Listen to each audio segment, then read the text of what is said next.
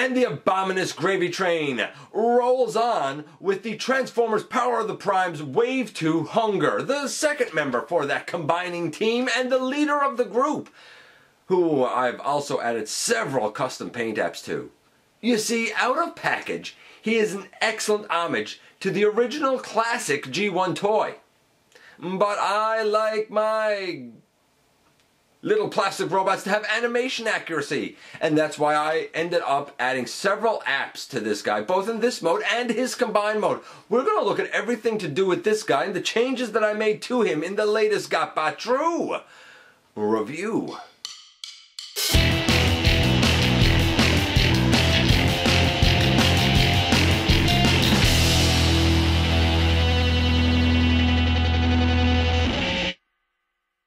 Hey guys, welcome back to the channel.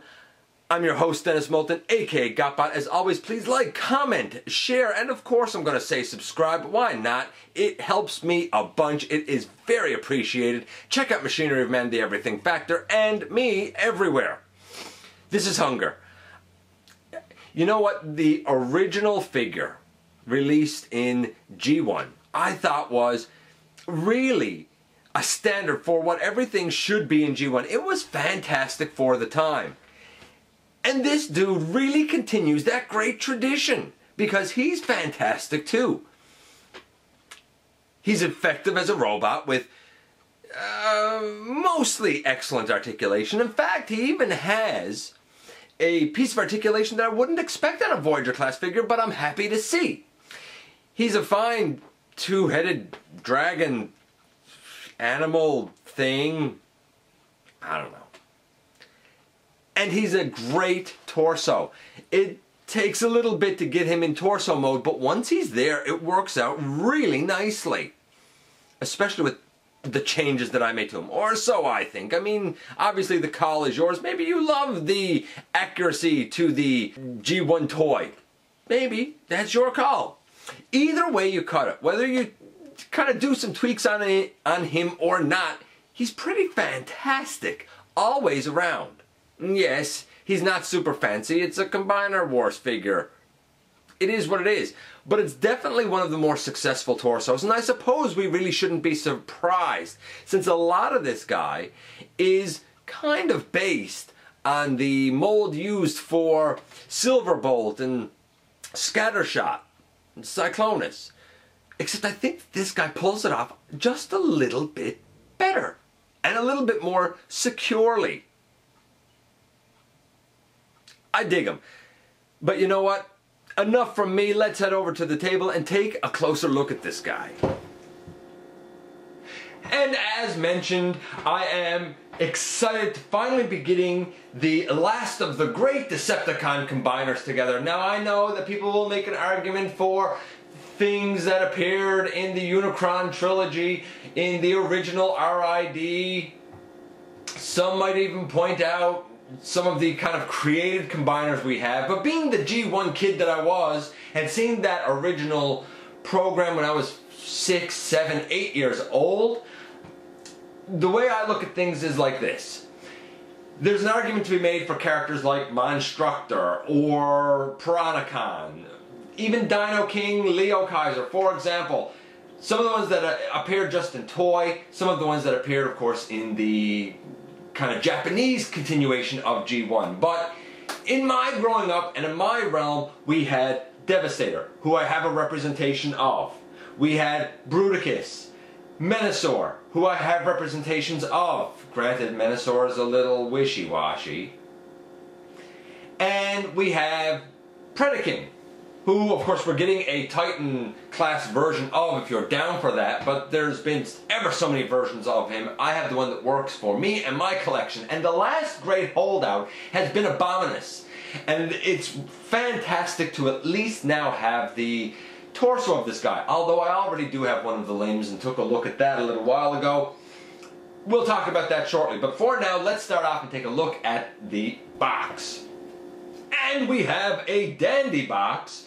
I wish that his legs could sort of move this way. I feel like we're missing a hinge to sort of get that look.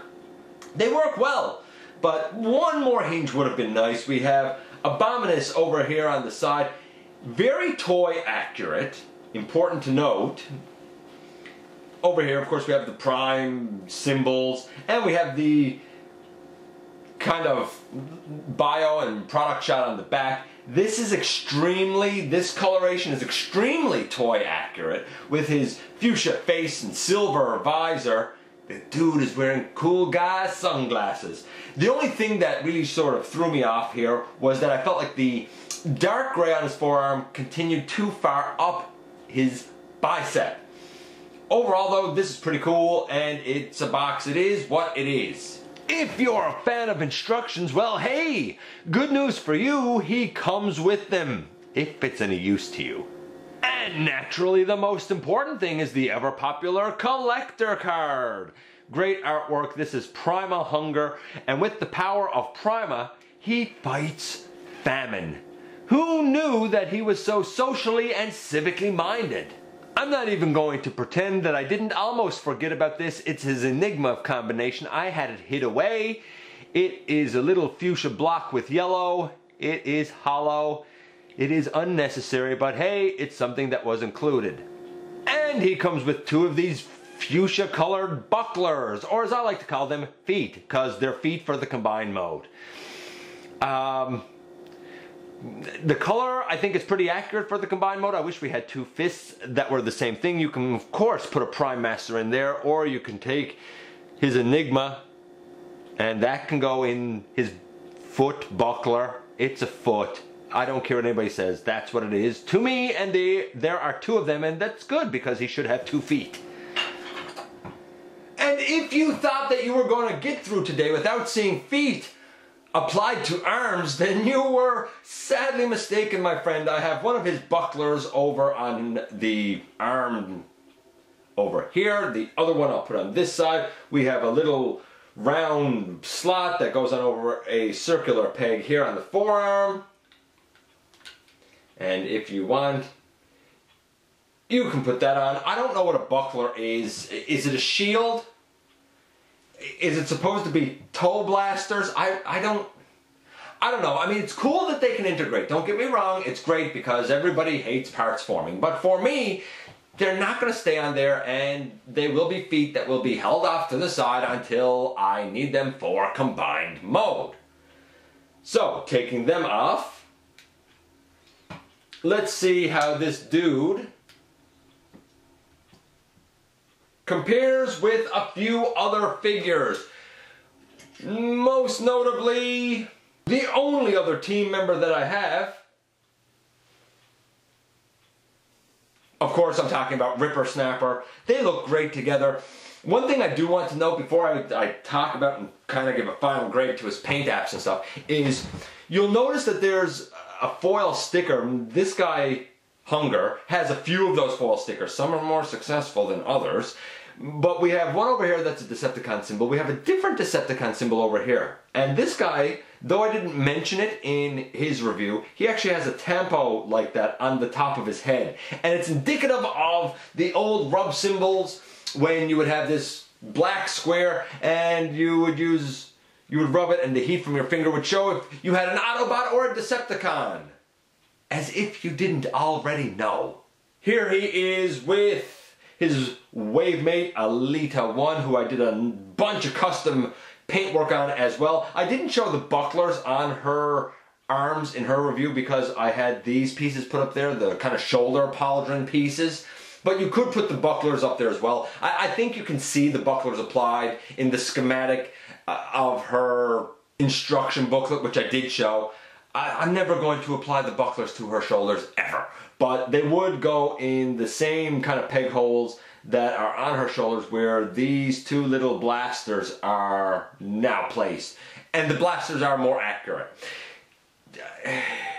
She's something. She is definitely something. Taking her out of it. And just for fun, why not show him next to Grimlock, who I looked at in episode 345, and we're going to be talking about the Dinobots coming up pretty soon. Now, I mentioned that fresh out of package, this guy is definitely a perfect 10 for a representation of the G1 toy. He's excellent. With the apps that I added, the red visor, the kind of gloss mix of white and gray that's on his face, on his biceps, so now the dark gray doesn't go up as far, and even applied in one other location. I still think the guy's a 9, so that's what we're going to go with for now. Articulation. The articulation is pretty great for the guy. Truth is, it was great for the G1 as well, for the era that it was. We have a pretty effective torso when we get to that. We have a fine two-headed dragon thing. When we get to that, it's really kind of chock full of articulation. And in robot mode, what do we have? Well, we have the head that can go left and right. If you kind of detach it from here, it can sort of look up and down a little bit. We have a nice soft ratchet for the shoulder. Fantastic, actually. The arms have a 90-degree elbow, bicep swivel. They can go out to the side. By the way, if you are thinking of painting the biceps like I did, very thin coat. Because when you take this out to the side, this corner does like to kind of scrape off the paint. So very thin coat, applied a couple of times. He does have a bit of a backpack because of the chest of Abominus, but it's certainly nothing egregious at all. He doesn't have anything at the waist. That's a bit of a shame. He does have legs way out to the side. He can do full splits. They can come forward. They can go back. He has a double knee, which is fantastic. The toes can tilt up and down. The heel can tilt up and down. And we have ankle pivot to the side. I'm really happy with it. I really am. I mean, in terms of the paint apps for the guy, I'm really happy with them. I love them. Yes, there's some foil stickers, but like the blue is a tampo, the chest is paint.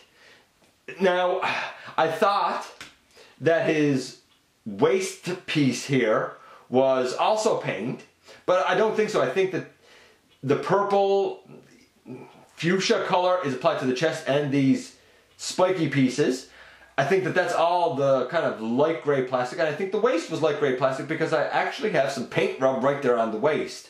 I don't really care about it. It's on a hinge and this kind of comes down and covers it, so it's not a big deal to me. It might be to you. I'm going to say that his articulation, again, is a solid 9. So the paint apps, for what I did to make it more animation accurate, is a 9. The articulation, a 9. The guy is a solid figure, there's no doubt about it. The conversion will look at him going to dragon mode. I'm calling it dragon, I assume it's a dragon. And then we'll go to torso mode because that's the way we're going to leave him until we put him in Abominus mode. And none of these conversions are challenging. One little thing that I really did like is that you could flip this spike up over the knee here, because in his robot mode, really the whole front of the leg was kind of just a white color, so I like that that kind of flips up to hide one of the spikes, and it fills in the slot where the combiner connection is. So how do we convert this guy to his dragon mode? Well, we begin by flipping down that little piece and flipping down that little piece. We come up to his chest and we bring the tail out and angle the chest forward. We push the head inside, close the chest up once we have the head inside. There we go. And as we bring the tail back, we push on these little spiky bits right here. And it kind of makes different spiky bits protrude down here. We bring this all the way back and we put it in place. Next, you're going to take the shoulders and angle them back and angle them all the way back. And you're going to take the claws that are on the back of his arm and flip them forward. Same thing, angle this one all the way back, the claws on his hand, wrist, flip forward, and this is kind of what you have now. close up his heel and his toe, and his heel and his toe, because that gives you the two heads of the dragon mode. Flip out the little front leg from the side and bring it down. Do the same thing on the other side. Flip out the little front leg and bring it down. And boom, in the end, there you have the two-headed monster mode for Hun-grrr. And I wanted to get in closer here so we can take kind of a bit of a glorious look at this. It's pretty fantastic. I mean, the arms, or the back legs, I guess in this case, really retain all of the functionality of the arms. They can rotate all the way around. We can go way out to the side like that if you really want. You still have the elbow that now serves as a knee. The little claws are down here. These ones on the front, they can go forward and back, but that's really about all that they do. The heads can go down and up because you still have all the functionality of the legs. The thigh swivel gives us the ability to turn the head to the side. The ankle tilt lets us turn just the head to the side. It would have been nice if, I don't know, if maybe there was one more hinge above the knee or something, but I can see why you can't really include it. You may have noticed that we have well, I guess kind of a fuchsia color in here, and a sticker out here. I took the stickers off from the inside. There's a reason for that. We'll talk about it shortly.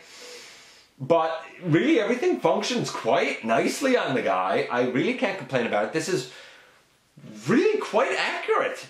And it was easy to get into. That's the other thing. It was so simple to get into. Okay, so we're going to back things up. We're going to put him in his torso mode, which also has a bunch of custom paintwork done on it for animation accuracy. And that's kind of how we will leave this dude. So we want to turn this guy into a torso, right? That's what we're going to endeavor to do anyway. It's probably easiest if we begin from the back legs here and then work our way kind of up to the top. For back here, actually, I'm going to do one other thing right now. I'm going to actually go to his tummy and lift the Abominus head out, just so that's out. And we'll leave it there for now. We're going to stand the guy up and straighten out his back legs, or his arms if you will. They will actually kind of tab into place. We swivel them around and do the same thing here. We pivot that to the front. We bring the claw and the hand all the way up on the back of the leg. And we turn him front on.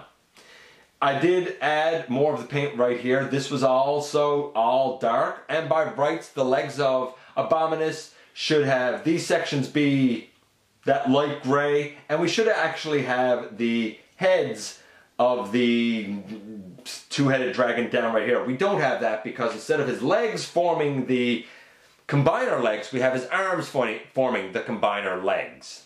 So I'm just going to reposition myself here now that we got the lower body done so that we can see the rest of this guy pretty clearly.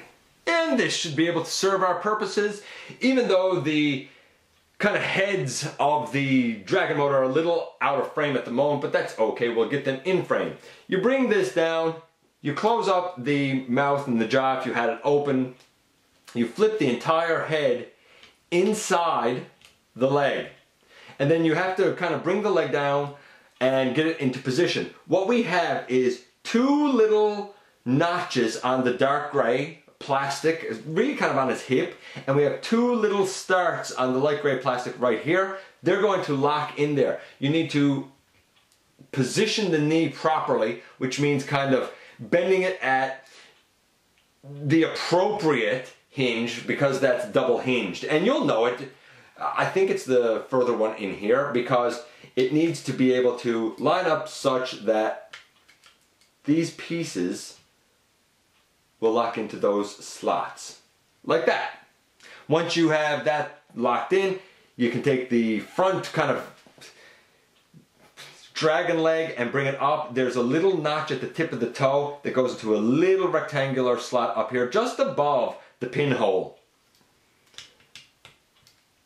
And that's one side of Abominus finished. On the other side, we do the exact same thing. We flip that in. We bring this down and tab those into place, and then we take the toe section and bring it up over. We open out this section and we angle it all the way up. And this is exactly why I removed the red foil stickers, because I wanted to have, as much as I could, the kind of whole fuchsia purple chest shield mimicked. And we had it here, we have paint here that's not quite a match, and then this isn't quite a match, but it's all pretty close and cohesive.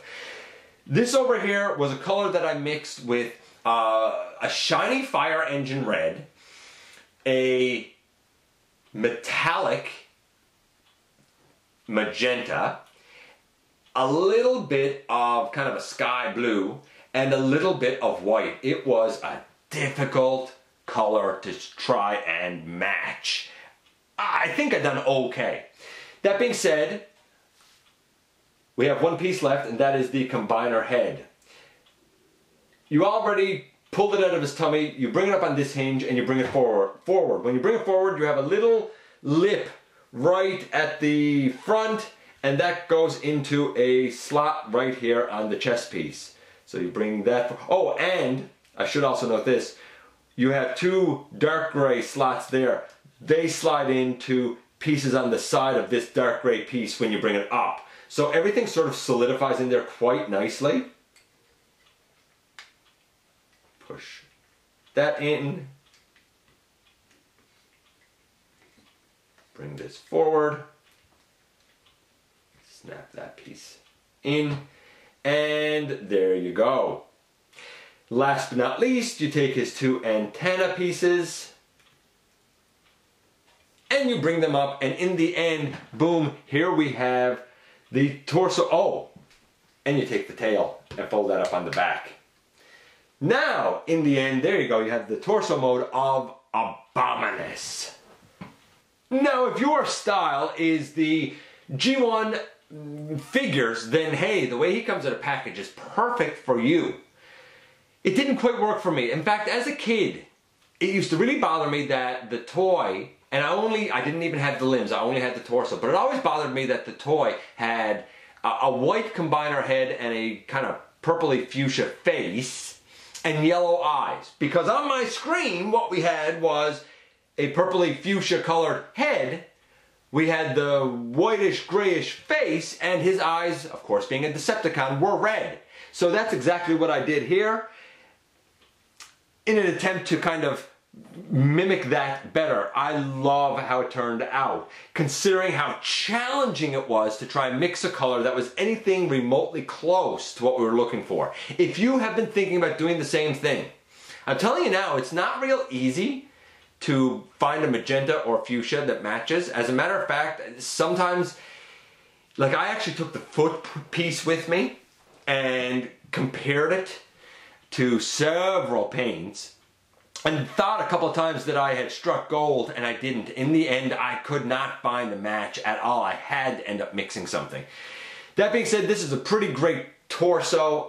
The whole chest, abdomen section is secure. I think the legs are going to be just fine. I totally dig this. And really, the only bit of backpack we have is the tail piece folded up. That's it. That's it. It's such a clean torso. I absolutely dig it. Transformation to all these modes is really easy, but fun at the same time. You can convert him between all these modes and enjoy him as a robot, a torso, or as the two-headed dragon. It's, I think, pretty great, and a lot of these have a location, of course, for the Enigma combination that's ridiculous, and you see the Enigma sticking out. The reason I'd pretty much forgotten about this guy is because his Enigma, you open up that little chest section there, you place the Enigma in, and then this closes right up over it, and you can even forget that you own one. I love it. Transformation at 10, he was 9.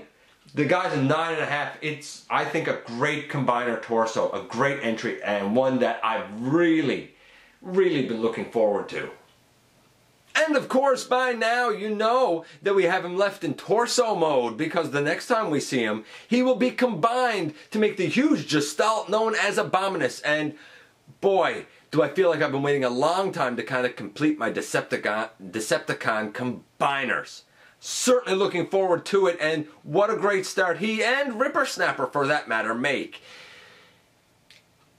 I wouldn't pass this guy over because he's a fine figure in his own right, and I think he's going to make a solid core for an overdue combiner.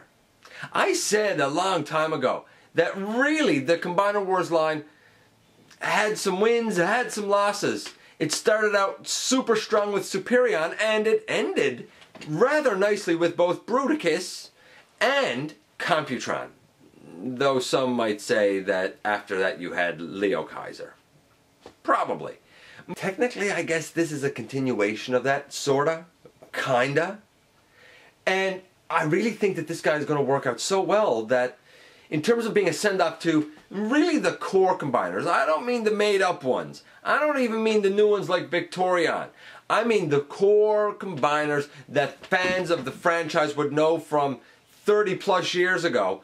I think that this is going to end up being a great send-off. Anyway, let me know what you think about this guy. Do you like him? Do you not? You know that I love to have a chit-chat with you and hear your thoughts. As always, I'm going to say, please hit that subscribe button. It helps me tremendously. Thanks for giving me some of your extremely valuable time. I do know how important it is. And I very much look forward to the next time that you and I get together to have another visit right here inside the videos.